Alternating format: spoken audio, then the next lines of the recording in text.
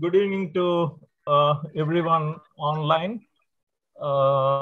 First, let me thank Star Hospitals and Cipla Group for giving me this opportunity to be with you all today evening for a brief discussion on the recent guidelines that have come up in 2021 by European Society of Cardiology on heart failure.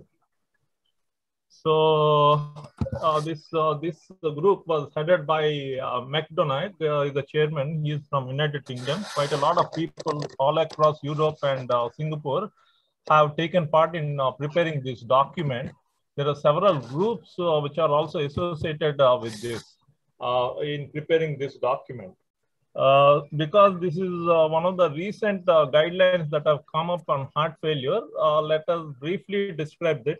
I'm given about 20 minutes of time. Maybe I will slightly overshoot that time because that I need to give introduction as well as the treatment management of heart failure with reduced ejection fraction. We all know there are 4 groups. This is well known to all the cardiologists. That the class 1 is where it is recommended to give the treatment. Class 2A, you should consider the treatment. Class 2B being you may or may not be really giving or prescribing that treatment, and class 3 being not recommending or it's contraindicated. Level of evidence being, if there are level of evidence A, if there are multiple, if it is supported by multiple randomized trials. Level B being a single randomized trial. Level C is an expert opinion where the evidence, the level of evidence is quite low. Having said this, I'll start briefly defining or classifying the heart failure. The heart failure is classified into different phenotypes based on the ejection fraction. Having said this, it is very important that we see quite a lot of reports that the ejection fraction is most often by eyeballing. We only see ejection fraction being measured by M mode, putting 2 points at some point where you think you get 40, you put that parameters and write that number. You see the importance of the whole treatment of heart failure is based on ejection fraction. I want people who are doing echo to really concentrate and bring out a good ejection fraction report. So you should make every attempt to do all the methods that are possible to bring out a ejection fraction, including the M mode, the volume, the biplane, if possible, wherever there is a chance, the 3D volume rendering methods to get a good ejection fraction. If you are unable to get a good ejection fraction, you can always support this by doing an MR to get an ejection fraction, because the whole classification of heart failure is based on this. So please do take time to get that number. That is number 1. 2, the rationale behind this 40% as mildly reduced is based on the original treatment trials in heart failure, which have showed substantial improved outcomes in patients with less than 40%. That is how this 40% has come. So this is an evidence-based 40% being a cutoff point where there is a significant improvement in outcomes if we give a guideline managed therapy. The retrospective analysis of randomized of heart failure fraction and preserved fraction included patients between 41 and 49 have also with similar outcomes like reduced rejection fraction. I'm sorry, can somebody mute all the other Hello, Radiance team. Can you please all the other participants? That's why this second group has come as heart failure with, previously it used to be called as mid-range ejection fraction. This is a significant change by the ESC. They now call it as mildly reduced ejection fraction. I reiterate that these groups may also benefit with the treatment that has been given for heart failure with reduced ejection fraction. They have an improved outcomes regarding hospitalizations and CV deaths. The third group is the heart failure with preserved ejection fraction. Here, in all these groups, you should have cardinal signs and symptoms of heart failure. Heart failure being a clinical syndrome, you should look at the cardinal symptoms and signs. Cardinal symptoms being breathlessness, fatigue, fatal edema. So these are the cardinal symptoms. The cardinal signs being raised JVP, bilateral lung crackles, and ankle edema. So if you have these symptoms, ejection fraction is less than 40, they are grouped as heart failure with reduced ejection fraction. If you have these signs and symptoms, your ejection fraction is between 41 and 49. It is now called heart failure with mildly reduced ejection fraction. Previously, it used to be called as mid-range ejection fraction. This is a change in ESC 2021. The third group is heart failure with ejection fraction. Here, you should have cardinal signs and symptoms. EF should be 50, but there should be an objective evidence of diastolic dysfunction of the heart measured by echo, and also increased natriuretic peptides. So these are the three groups. Now today I will restrict my talk to heart failure with reduced ejection fraction. My colleagues will discuss about the other two groups. The second new change that has come out in ESC is, it is not enough to say that the ejection fraction is reduced. It is mandatory to make an etiological diagnosis of heart failure. So this is a new thing that has come out in heart failure. Just writing all patients as global hypokinesia as dilated cardiomyopathy is no longer right. You should make an attempt to make an etiological diagnosis of heart failure. This I want to reiterate, because most of the patients who come to our OP, we see an echo and an ECG, the diagnosis being global hypokinesia, severe LV dysfunction as dilated cardiomyopathy. No, it's not right. So there are several causes of reduced LV function. Some of them you will make out because you are doing echo. Some of them you should make an attempt to make a diagnosis. So CAD, this is one common thing that most of us will be interested in diagnosing it. So a lot of people make an attempt up to CAD and finish there.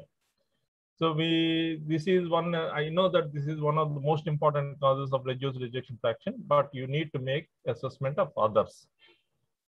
The second is hypertension. So hypertension, you should always remember that there can always be a labile hypertension. So make an attempt to see whether you are missing an hypertension to be a cause of heart failure. Also, if make assessment to see for labile causes of hypertension. Two is particularly unrecognized cause of heart failure. Look for renal artery stenosis. Well, this is because we do echoes, we most often pick them up. Here also, I reiterate that a lot of times the echo is underperformed, because we think that we do the value gradients and do an LV function, our echo is finished. So there are several parameters that have to be looked in. Echo is a very important parameter. I know that most of the cardiologists now are not very interested in echo, but most of the diagnosis of the cardiac diseases we can make on echo if you do a proper echo. So please do make a good attempt to do a good echo. The other important cause is arrhythmias. Tachyarrhythmias are one of the important causes for heart failure. So whenever you see frequent ventricular ectopics, make an attempt to see what is the ectopic burden, particularly if the ectopic burden is more than 50% of in 24 hours, these can cause LV dysfunction. Remember that these are reversible causes of LV dysfunction. If you pick up, treat them, then you can always make these patients better where the LV function can improve. Then the most common diagnosis being a lot of people make is dilated cardiomyopathy. Again, I reiterate that dilated cardiomyopathy, you should make an attempt to do further investigations like a cardiac MR, do a genetic testing to see whether there is a genetic marker for dilated cardiomyopathy. The other causes of cardiomyopathy being hypertrophic, restrictive, we all know. Then there are reversible causes like Takotsubo syndrome, peripartum cardiomyopathy.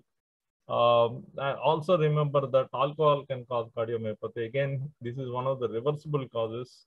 Make an attempt to see, particularly young individuals, heart failure, make an attempt to see whether it is a drug abuse, particularly metropolitan cities. You make an attempt to see. For a lot of people don't give this history. So make sure that you see the elbows, the thighs, to see for pinpricks or needle pricks where you can suspect a drug abuse.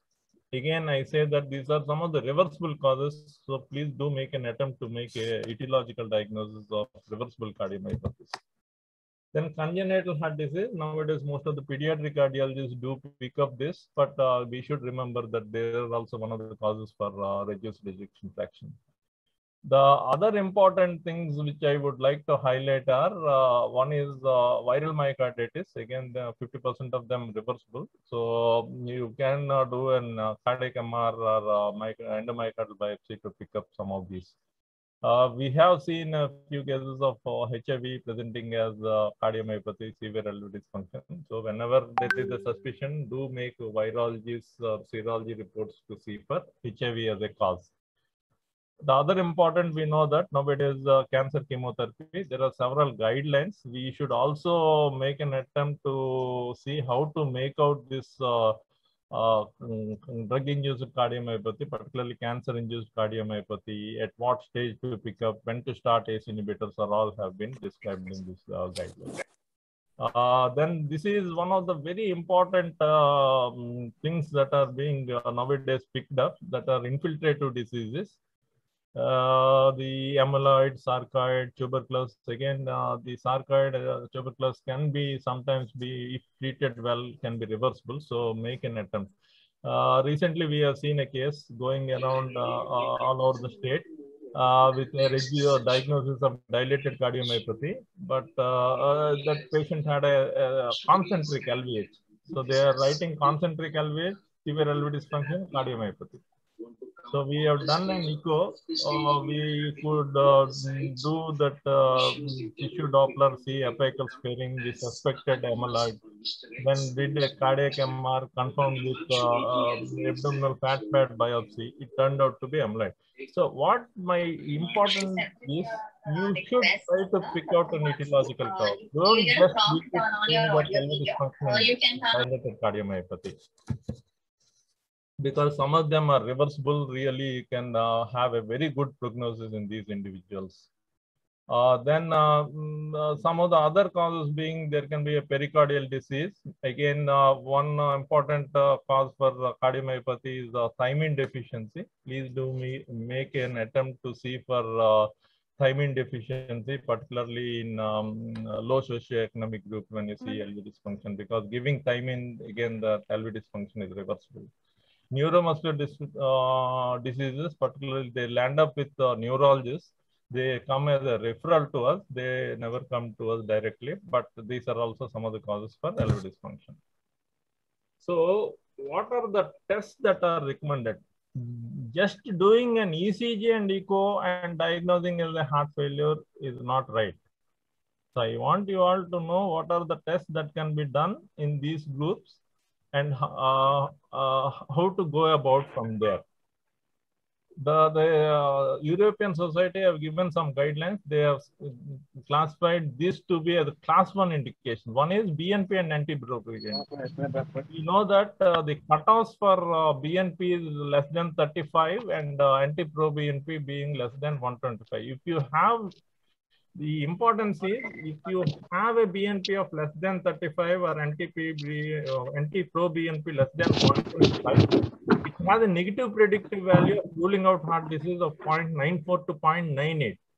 It is so important. If you get it to be normal, you can definitely say that the chance of heart failure is quite low. Having said that, you should also know the conditions where they are falsely elevated or they're false low levels. So a lot of patients, they get a BNP, say everything is heart failure. No.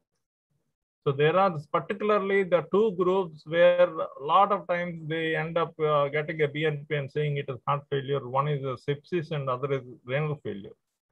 These groups by themselves can have an elevated BNPs even without heart failure. Please do note this. So getting a BNP in a renal failure to make a diagnosis of heart failure may not be right. So you should also know where they are falsely elevated. The other thing is in obese patients, sometimes the BNP can be falsely low.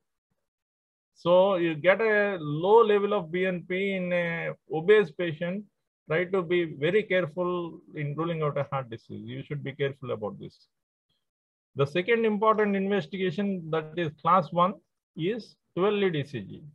Again, I say a normal ECG, the diagnosis of heart failure is very, very unlikely. So most of the patients with heart failure will have an abnormal ECG.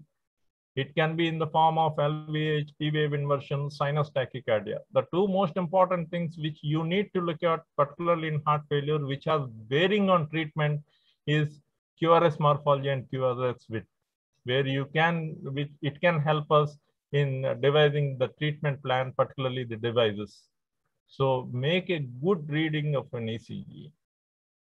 The third important, this everyone of us will do, a transthoracic echocardiogram. As I also said, just doing a cursory echocardiogram and reporting as an LV ejection fraction, writing global hypokinesia doesn't finish an echocardiography.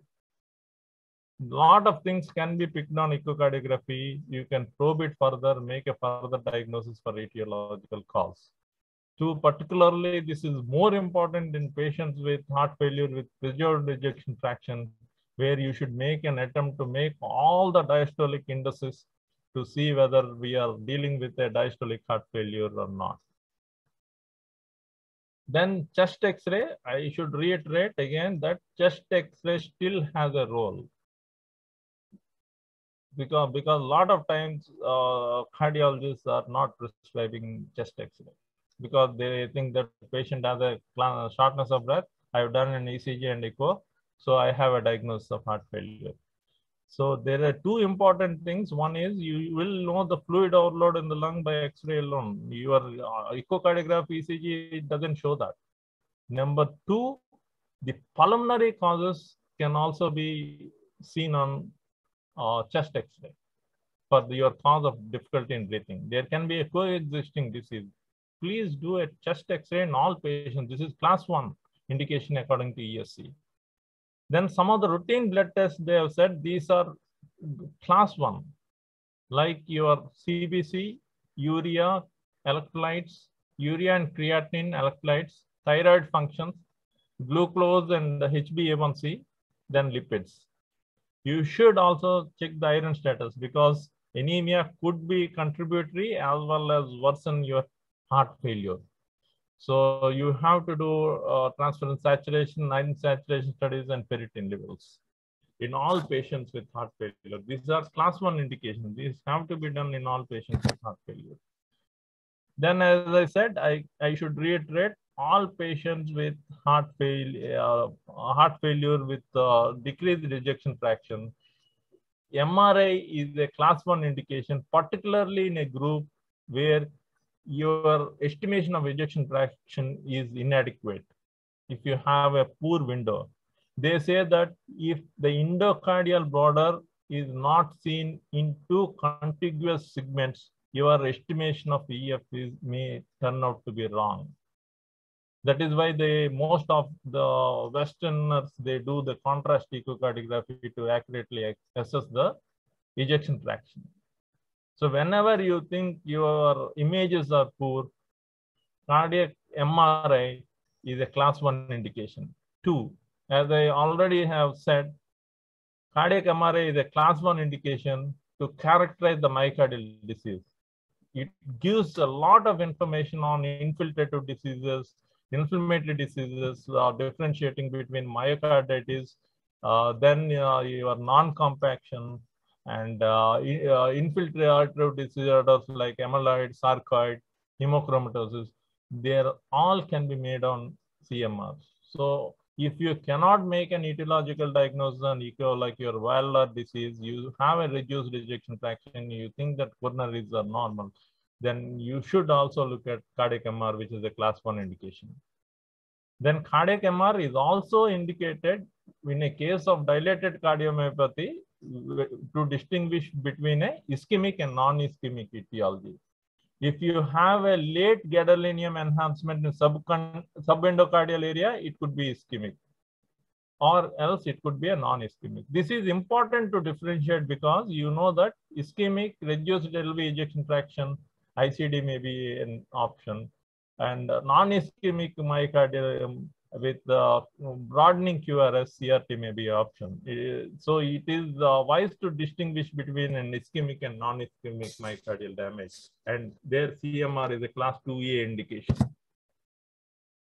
Then regarding coronary angiography, you know, a lot of people do get a coronary angiography in, with LV dysfunction, but there are some indications where it is definitely necessary. Coronary angiography is recommended in patients with angina despite pharmacological therapy or symptomatic ventricular arrhythmia. So this is class 1. So if you have angina, if you have symptomatic ventricular arrhythmias, invasive coronary angiogram is indicated in patients with LV dysfunction. 2, if the patient has a intermediate or high pretest probability of CAD and the presence of ischemia, non-invasive testing, this is a class 2B indication for invasive angiogram. So not all patients with LV dysfunction require an invasive angiogram, but these are the groups who will definitely require an invasive angiogram, particularly those with angina and symptomatic ventricular arrhythmias. Then CT coronary angiogram, if intermediate to high risk would require an invasive. Low and intermediate risk are equivocal non-invasive stress test. Then you may advise a CT coronary angiogram. This is a class 2 indication.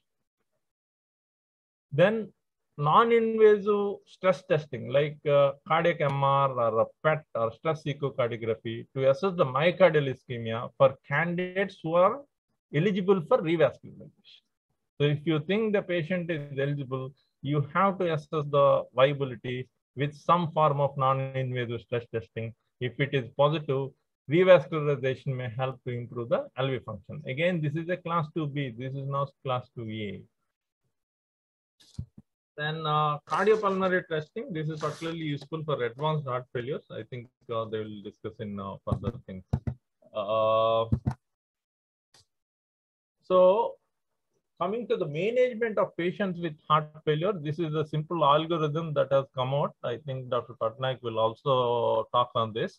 But to briefly describe this, all patients with reduced ejection fraction, the cornerstones of therapy used to be, the cornerstones of therapy are the triad of ACE inhibitors or ARNI, beta blocker, mineralocorticoid receptor antagonists. These should, all patients require this unless there are intolerant or contraindication for these three drugs. To this, they have added the SGLT2 inhibitor, the dapagliflozin and empagliflozin.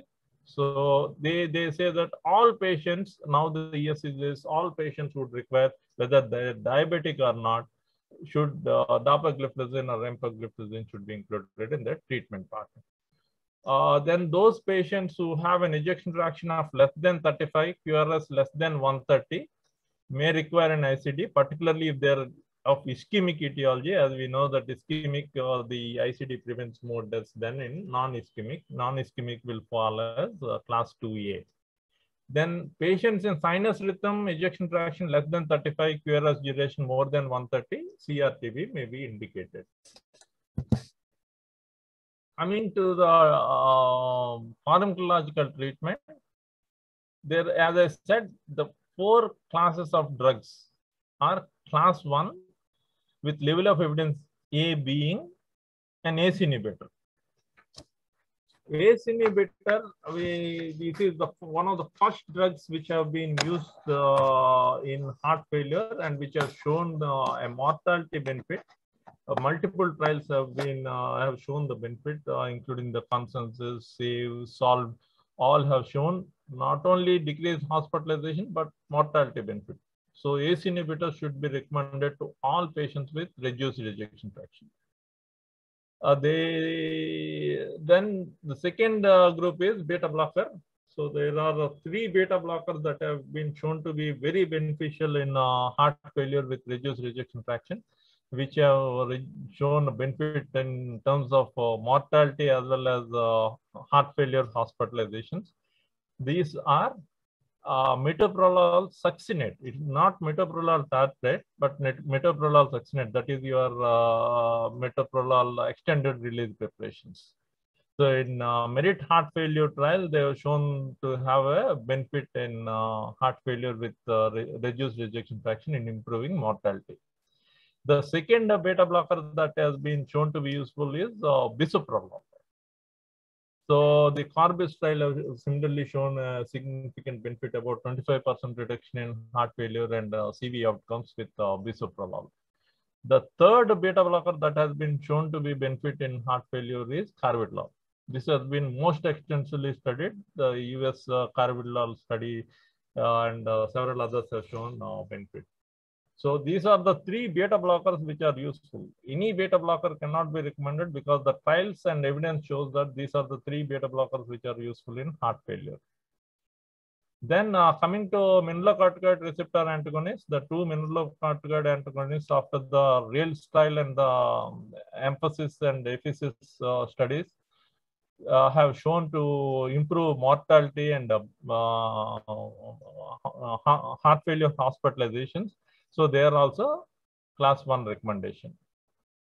The recent interest is with SGLT2 inhibitor.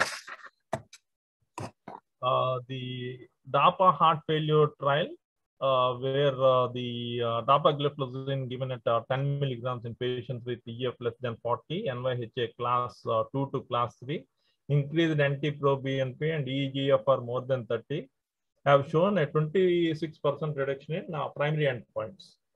It has also shown improvement in all-cause mortality, quality of life, symptom improvement, and improved physical function.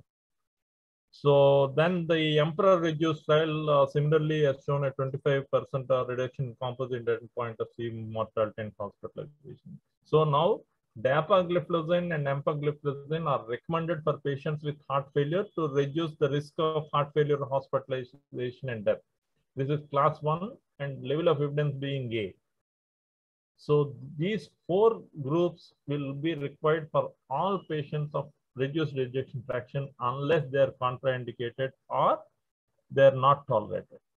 Then the one group that has scored over others is the ARNI, the sacubitril valsartan combination. As you know, the Paradigm heart failure trial is one of the landmark trials in the last decade. The sacubitril valsartan was shown to be superior to enalapril in reducing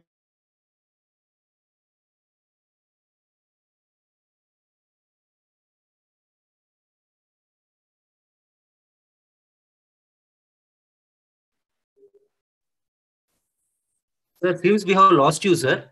You have muted yourself, Raju. You have to unmute. Please. You are able to listen now? Yeah, now we can. Yeah, yes. now okay, sir. Please go ahead, sir. Yeah. The Paradigm heart failure trial is one of the landmark trials in the last decade. So this is one of the superiority trial. Most of them, they show it to be non-inferior. This is a superiority trial. So ARNI is shown to be superior to enalapril in decreasing hospitalization, CV mortality, and all-cause mortality in ambulatory patients with heart failure with reduced ejection fraction. It has also been shown to improve symptoms, quality of life, reduction in incidence of diabetes requiring insulin treatment, and reduction in decline in GFR. So it also reduced the requirement of diuretic dosages. However, it is not, there is an increased incidence of hypotension with the ARNI. You should be careful when you start ARNI. But a lot of patients do tolerate it well. We have seen a lot of improvement with ARNI. There are also new 2 studies which have shown that initiation of ARNI in hospitalized patients who are ACE naive have also shown reduced CV death and hospitalization by 42% when compared to enalapril.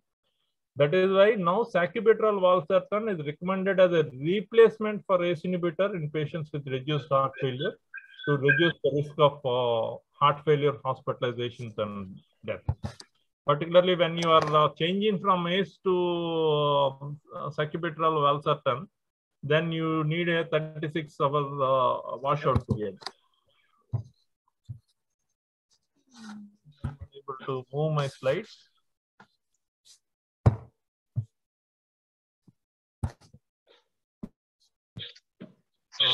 Can someone help? I'm unable to move my slides.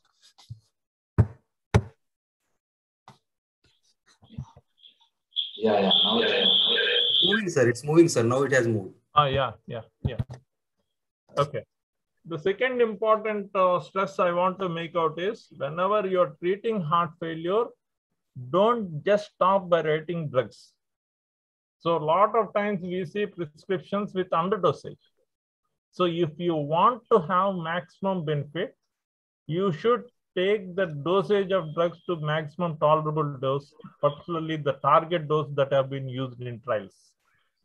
So to say some of them, most common ACE inhibitors being enalapril and ramipril that are being used in India. Enalapril, you should go up to 10 to 20 milligrams twice daily. That is up to 40 milligram a day. Then ramipril, it is 5 milligrams twice daily. That is 10 milligrams a day. These are the dosages that have been used in trials. Then sacubitril valsartan, you can go up to 200 milligrams twice daily. That is the maximum dose that has the maximum benefit. Bisoprolol, then the maximum dosage is 10 milligrams. So we do see a lot of prescriptions with 2.5, maximum of 5. So if patient is tolerating, go to the maximum dose. Carvedilol, maximum dose is 25 milligrams twice daily. Metoprolol, succinate, 200 milligrams once daily, but I don't know, a lot of patients do not tolerate that.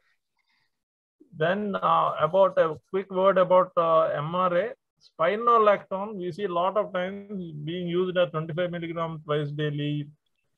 Usually spironolactone in all the studies have been given once a day. The maximum tolerated spironolactone dose in the studies is 50 milligrams. To have an optimal dose, you want to give spironolactone, give spironolactone 50 milligram OD in patients with heart failure. With the caution being, check for renal failure and hyperkalemia in patients taking spironolactone. Then dapagliflozin and empagliflozin, those studies have shown 10 milligrams of dapagliflozin. Empagliflozin, you can go up to 25, but for heart failure, 10 milligrams is what has been studied. Then a quick word about ARBs. The 3 ARBs that have been used in heart failure are candesartan, losartan, valsartan. Please remember, these are the 3 ARBs that have been studied in heart failure. So, hello? So, don't keep writing telmisartan for heart failure. So, if at all we were to do an evidence-based study, if at all you are using an ARB for heart failure, use these 3 which have been studied, either valsartan, losartan, or candesartan. Candesartan by CHARM trial, losartan, LIFE, valsartan, VALHEF trial. So, you should also know the maximum doses of this. Okay.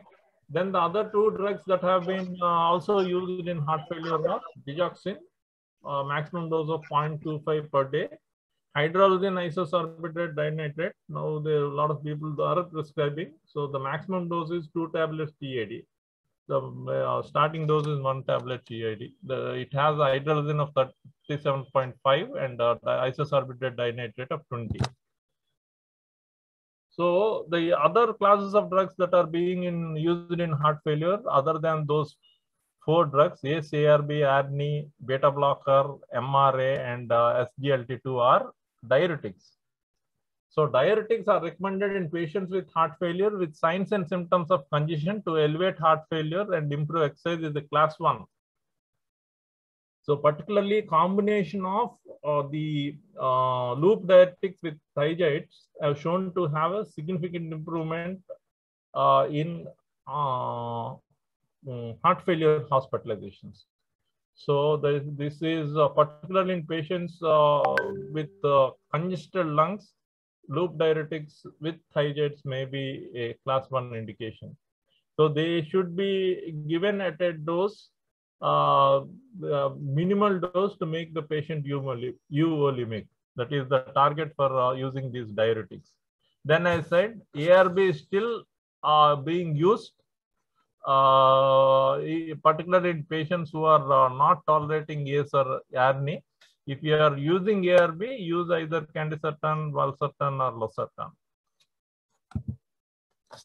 Then ivabradine, we all know the ivabradine acts on the fast current of sinus node, pacemaker current of sinus node, thereby decreasing the diastolic depolarization and reducing the heart rate. So ivabradine in the SHIFT trial have shown to be beneficial. Ivabradine should be considered in symptomatic patients with EF of less than 35 in sinus rhythm, who have a resting heart rate of 70 despite treatment with evidence-based doses of beta blocker. This is a class 2A. So even after your beta blocker maximum tolerated dose, if your heart rate is higher than 70, patient is in sinus rhythm, EF less than 35, you should consider giving him an ivabradine to reduce the heart rate to below 70. This is a class 2 recommendation with a single trial of SHIFT. Then 2 is those patients who have contraindication to beta blocker. These patients should also receive ivabradine to reduce the heart rate. Then there is a recent drug that has come out, that is vericiguat, which is a soluble guanylate cyclase receptor stimulator. Basically, it binds to a site different from nitric oxide, stimulates the guanylate cyclase, sensitizes the guanylate cyclase to nitric oxide. That is how this vericiguat acts. So vericiguat may be considered in patients with class 2 to class 4 who have worsening heart failure despite treatment with ACE inhibitor, beta blocker, and MRA. This has been shown in Victoria study to reduce CV mortality and heart failure. Two important side effects of this vericiguat is one is decreased red cell count.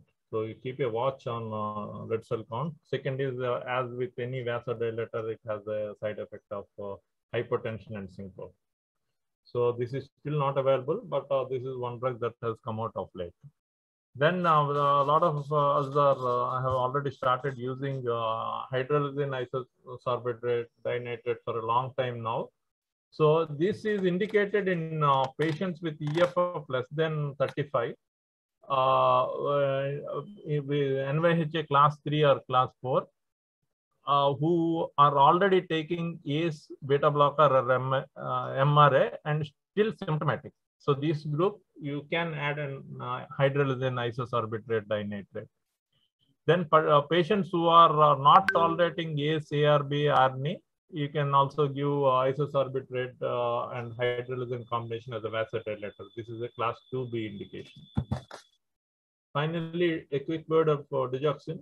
So digoxin may be considered in symptomatic heart failure with reduced ejection fraction in sinus rhythm, despite treatment with ACE inhibitor, beta blocker, or MRA to reduce the risk of hospitalization. It has no effect on the mortality. But for a symptomatic benefit to reduce rehospitalization, digoxin may be considered in patients who are already using the triad of heart failure guideline directed management and patients in sinus rhythm. In patients with atrial fibrillation, digoxin have not shown to be benefit, There is also a concern of increased mortality in a group with atrial fibrillation. So digoxin in atrial fibrillation still not to be used or better to be avoided. Or so that's the reason why digoxin should be considered in patients with heart failure with in sinus rhythm. So this, I think Dr. Patnaik will talk about the algorithms because of short of time, I'll skip that slide. Then finally, about a quick word about ICDs. So we know the reason why ICDs are used.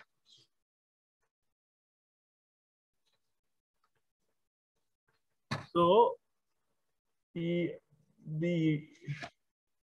high proportion of deaths in patients with heart failure, even in patients who have a mild symptoms, occur suddenly and unexpectedly. Many of these are thought to be because of electrical disturbances, including ventricular tachyarrhythmias, bradyarrhythmias, or systole. So compared to imidazole, ICDs were known to reduce mortality in survivors of cardiac arrest and in patients who experience unsustained ventricular arrhythmia. That is why for secondary prevention, ICD is recommended to reduce the risk of sudden death or all-cause mortality in patients who have recovered from ventricular arrhythmia, who are expected to survive for more than 1 year. Only then you should recommend an ICD for secondary prevention. So for primary prevention, ICD is recommended to reduce the risk of sudden death and all-cause mortality in symptomatic patients of ischemic etiology. So the difference is, in Danish trial, the rates of sudden deaths in non-ischemic cardiomyopathies were quite low. There were only 70 out of 1,116 patients who had died suddenly over a 5-year period in non-ischemic cardiomyopathy. While there was a modest decrease in sudden death with ICD, this did not statistically improve overall mortality. On the other hand, ischemic heart disease patients are at a greater risk of sudden cardiac death compared to non-ischemic cardiomyopathy. So the absolute risk reduction with ICD is greater in ischemic cardiomyopathy. That is why an ICD is recommended to reduce the risk of sudden death and all-cause mortality in patients with symptomatic heart failure of ischemic etiology and an LVEF of less than 30% with optimal medical therapy for more than 3 months, who are expected to survive 1 year. What we need to remember is NYHA class 2 to 3, EF less than 30%, and on adequate medical therapy, ischemic cardiomyopathy, ICD is indicated for primary prevention. For secondary prevention, for non-ischemic cardiomyopathy, this is a class 2A indication. So ischemic cardiomyopathy, you can go ahead and prescribe an ICD. For a non-ischemic etiology, you should always discuss with the patients and then consider for ICD.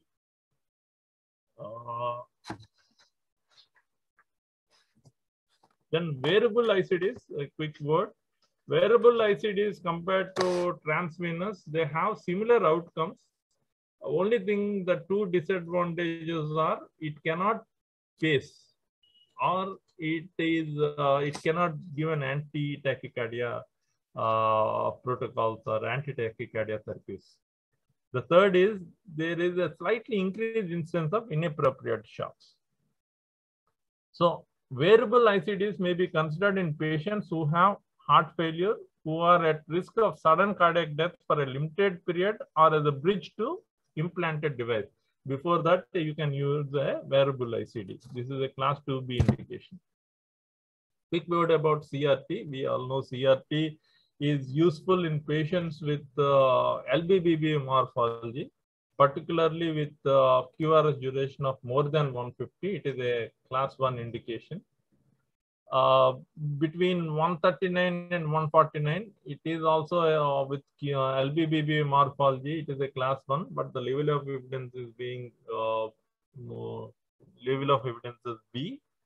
Then non-LBBB morphology more than 150 milliseconds, you should consider CRT, which is a class 2A indication. So two groups which are beneficial. One group which is definitely beneficial is LBBB more than 150. Second is between 130 and 149. You can still advise on CRT for these groups of patients, particularly if they are symptomatic. Non-LBBB more than 150, you can identify a group where you can advise CRT.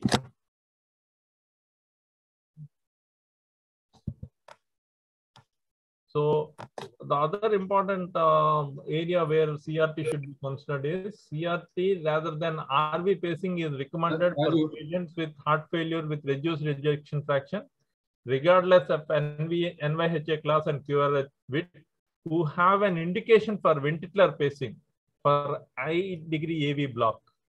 So patients who are going for, who have a heart failure with reduced ejection fraction, who have a high degree AV block, going for pacing, CRT is better than an RV pacing, which is a class 1A indication for CRT. Raju, can you summarize? I think we getting. This is the last slide, sir. I'm finished. Any questions? I think we'll take all the questions at the end of the 3 presentations. Okay. Because many of them are interlinked. The talks are interlinked. So now I invite Dr. Naveen to talk about management of heart failure with mildly reduced ejection fraction. Naveen, are you on board? Raju, you can stop sharing your screen. Yeah, you can stop sharing your screen. Okay, Naveen. Yeah, good evening. Yeah, good evening. You can start off your talk. You can start sharing your screen. Yeah.